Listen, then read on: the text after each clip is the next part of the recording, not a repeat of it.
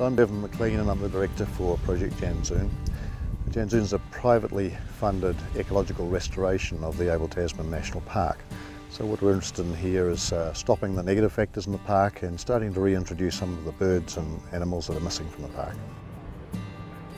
Adele Island is a great blueprint. It allows people right now to experience what the park could become. So it's been predator free for 8 years. I had a number of birds reintroduced, including recently saddleback, and it's a spectacular example of where the park is heading.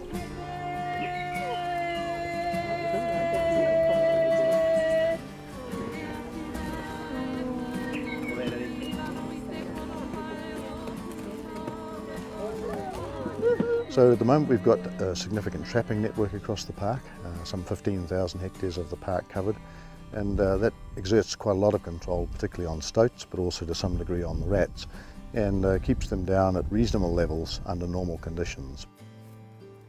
So this year we faced a beech mast in the park, first time for many years. A beech mast is a very heavy seeding by all 5 species of beech that exist in the park, and what that does is create a huge food resource for rats.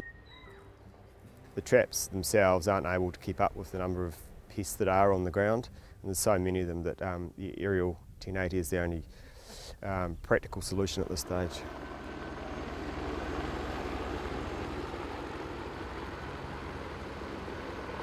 The operational area today is just over 11,000 hectares, which is approximately half of the park. I'm Professor Charles Eason. I'm a toxicologist at Lincoln University, involved in wildlife management, and I've been involved in studying toxins and pest control technology for 20 or 30 years. 1080 is sodium monofluoroacetate, or fluoroacetate as it's commonly referred to, and fluoroacetate is both a plant toxin and a vertebrate pesticide or toxin or poison. It does exist in nature. It's found commonly in plants in Australia, South America and Africa, and in those plants where it's at high concentrations, it's a deterrent to browsing herbivores, and it's part of the natural evolution of plants and animals and a protective mechanism for plants.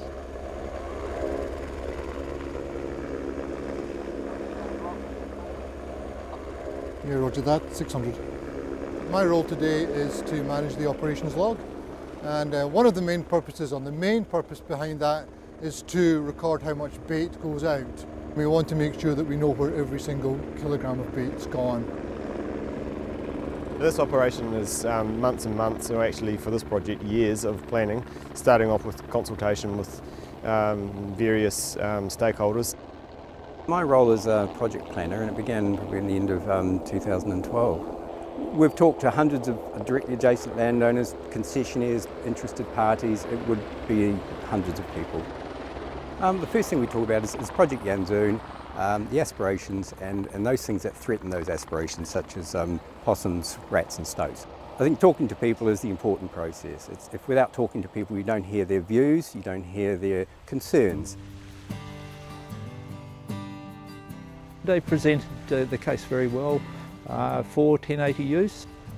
We just wanted the assurance that the safety measures are in place. Torren Bay Township has a water supply, we wanted to be sure that there was no poisoning of the water supply, that the drops we understand are very minimal and are very precise in their drop locations. So we were given all those assurances, so I think like any part of the public we're pretty happy with what's going to happen. The concessionaires are a key part of the activities in the park, particularly over the summertime. So a lot of visitors come in those summer months. They travel by water taxi or sea shuttle or by kayak. The challenge for the concessionaires was that we were going to have signs on all of the beaches through the park indicating that there had been a poison operation in the park. I'm Paul Smith from Abel Tasman Sea Shuttle, one of the concession holders in the National Park. I wasn't happy about 1080 for a start, but the biggest thing was education. Devon came and sat with us with Martin Rod, and they actually explained it to us. They did graphs, they showed us the birds that were there and have been extinct, and what they were trying to do with the extensive trapping they're doing and the lines. It was the only tool they really had to use, or was available to be used, with the beech mast full. Well, our regional plan says that the aerial application of 1080 requires a consent from the council, and that's basically a rule that we've created under the Resource Management Act. 1080 is a poison, and putting it into the environment means that it has to be managed appropriately, and you have to avoid any risk of contamination to water and to people.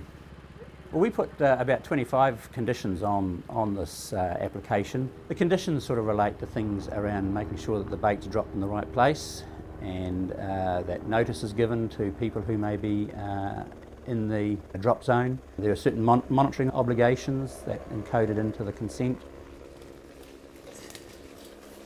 One of the Ministry of Health requirements is that we disconnect water supplies, and it's a matter of taking a pipe out and disconnecting it so that water no longer flows through the pipe down into the camp.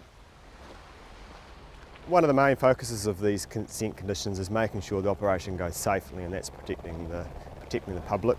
We're applying the bait at 2 kilograms a hectare, so that's about 22-23 tonnes of 1080 baits.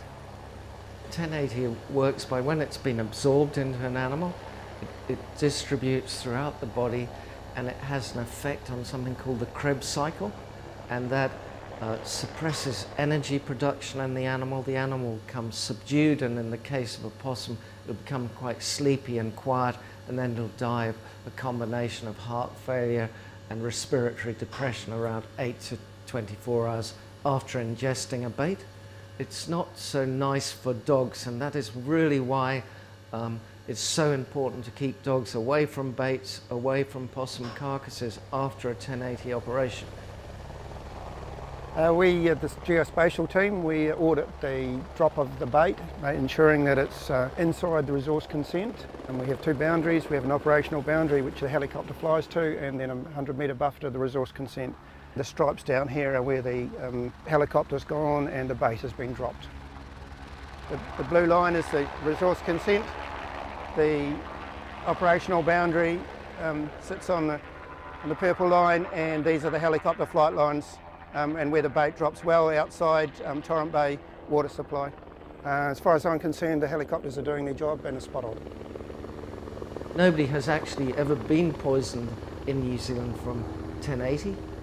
Deliberately or otherwise, and it's due to the diligence of those operators, pest control operators in DOC and others who use the compound to ensure that humans are not put at risk. You can pass on to Rudy and whoever's walking from Castle Rocks down to Tin Line, they can all make a start over. We have a lot of people, staff out on the tracks where the public may be, and once that area has been covered by the helicopters, by the bait, then we have staff who are walking those tracks. My job today was to clear the track of any baits, the Falls River track, and now I'm getting to the end of the day. I'm going down to reopen the track.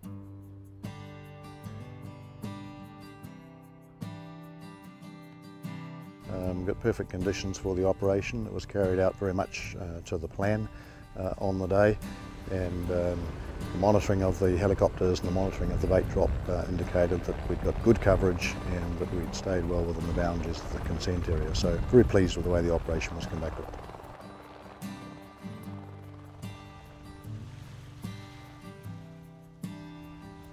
So what we saw immediately prior to the drop was a rapid escalation in the number of rats in the park.